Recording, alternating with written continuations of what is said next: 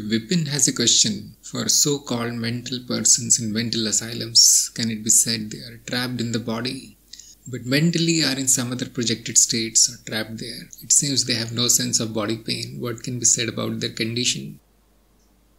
Nothing can be said about their condition. At least we cannot say that they are in some other world, some other state, which is different from the waking state. That is absolutely not possible.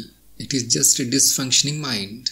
That's all it is. It is not in any special state. Because as you know that it takes heavy amount of practice and intense awareness and a lot of knowledge and intelligence to be in the projected states. Even after that, even the most intelligent person cannot grasp it, cannot understand what it is. So it is a difficult job, and a lunatic person is the least, has this least amount of possibility for that.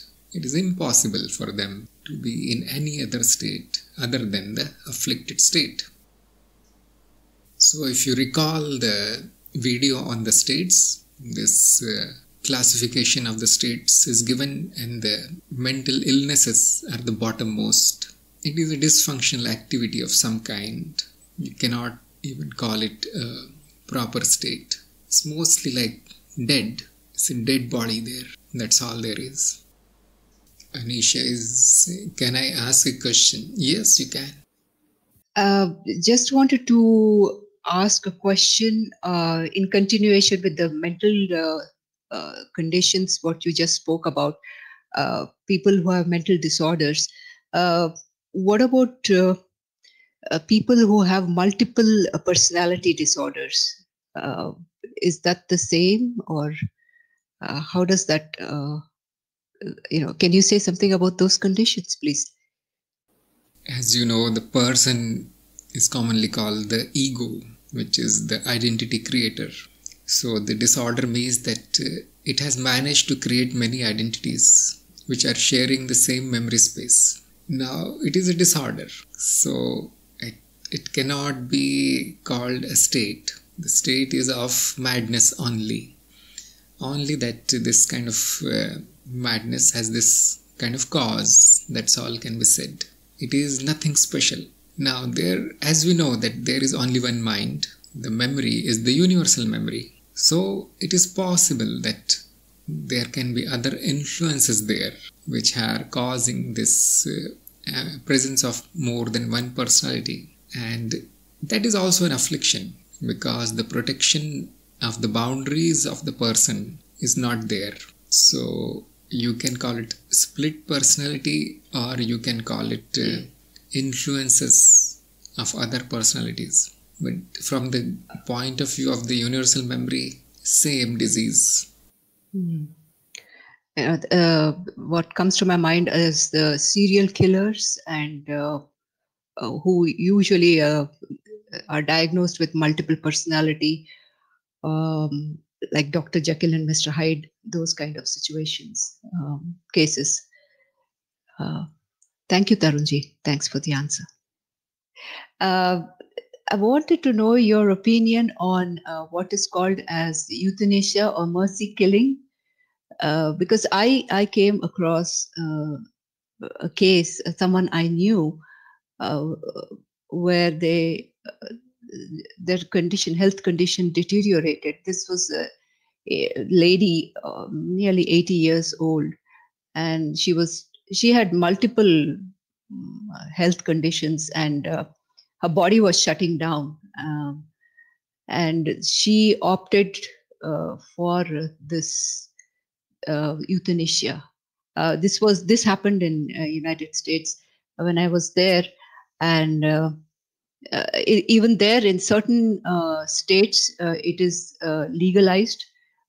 So I just wanted to know your thoughts on something like this. See, this falls under the case of morality, or ethical or unethical. Now, in some of the cases, this thing is decided by the governments of those countries.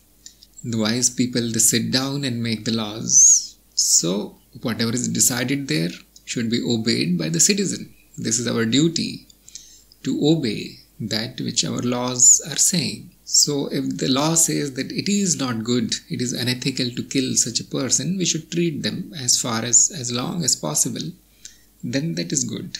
Then we should do it. If the law says that it is okay to let go of the body, if it has become irreparable, then we should obey that law. It's not a problem. The problem is when there is no such law, or the problem is when the person is not happy with this law. There is the problem there. So on the path of knowledge, what do we say? Now it depends on the belief system of the person. So on the path of knowledge, we say that everybody is free to choose their ethics. They can choose whatever they want to do with this body. That is the teaching of the path of knowledge. And does that make you above law? No. Whatever your belief is, you should always follow the law. And if there is absence of laws about this, or you are not taking the treatment from the hospital, like nobody knows what is going on with you, doctors are not present, and even your relatives have nothing to say there, then only you are free to decide for yourself. And no, you don't need somebody else to leave the body. The body will do it for you. It is very easy. Person who thinks that it is totally ethical to let go of the body, leave the body if it is broken completely, can make it look like a natural death. Nobody will come to know. It is possible.